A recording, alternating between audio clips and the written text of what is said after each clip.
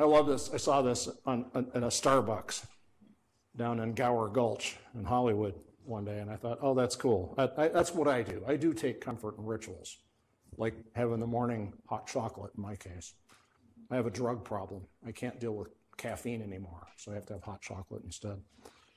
Can't do coffee. But the ritual of that is powerful. So here's a question. What are the sacerdotal functions of pharmacy professionals? Sacerdotal, I mean, all of you are priests or priestesses or imams or shamans. Each one of you, believe it or not, because all of you are part of the ritual system of medicine. And the rituals have great power. Are we conscious of those rituals? Are we shaping them for the benefit of our patients?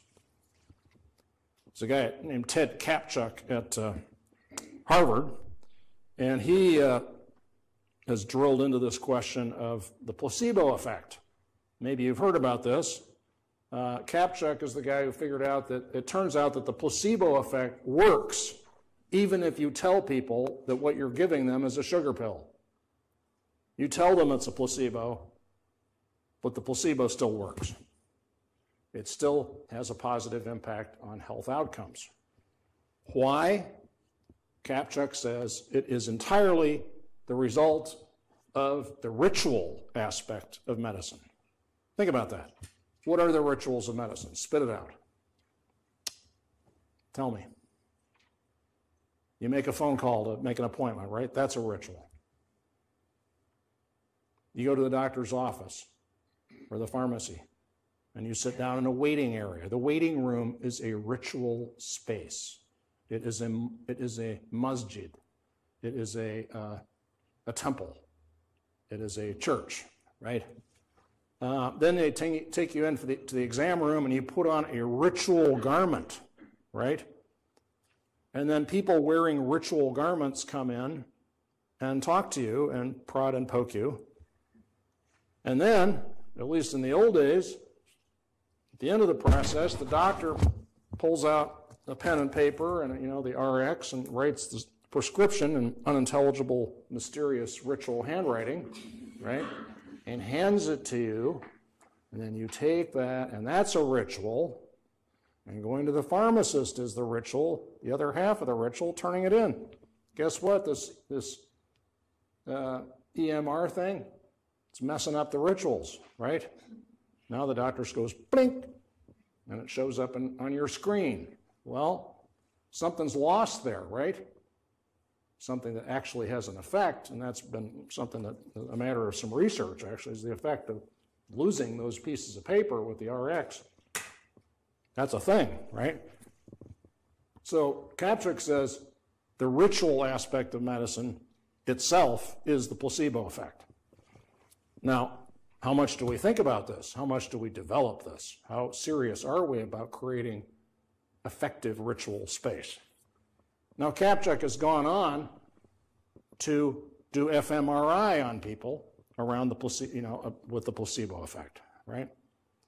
And the science that he's dug up there is he's found the biochemistry of it, the neural pathway of the placebo effect.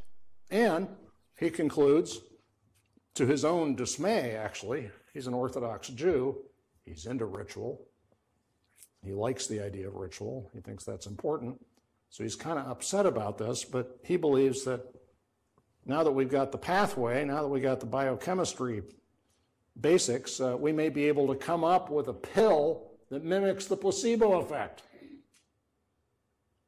Crazy. Someday you'll be dispensing placebo pills that actually have a drug in them, right?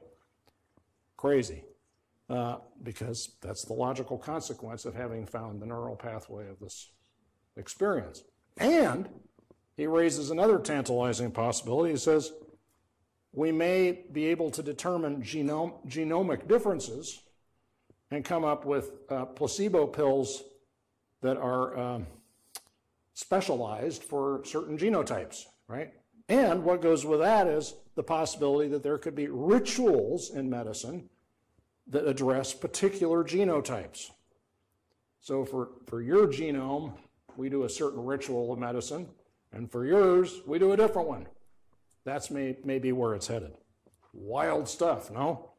But what it points to is that rituals are powerful, the rituals of medicine are powerful, the rituals of religion. We don't know nearly enough about the efficacy, the health impacts, the possible health impacts of these rituals. I happen to love the idea of this passage in Hebrew Scriptures, right? The prophet is told by God, go, eat the scroll, right? Eat the scroll.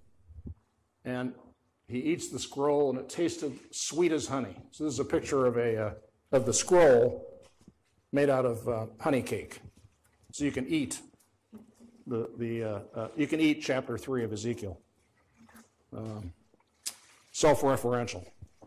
But the point is, we're going places now with fMRI into a world that we never thought of possible before around the efficacy of religious and spiritual practices. It's going to be interesting to see how this goes through. And of course, think about the Eucharist in Christianity, right? The wine and the bread, the body and the blood of the Christ.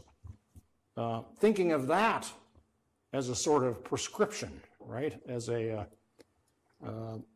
something that might have some kind of efficacy medically, have some kind of health effects. Who knows? We don't have the science on that yet, but it's really rich to think about it.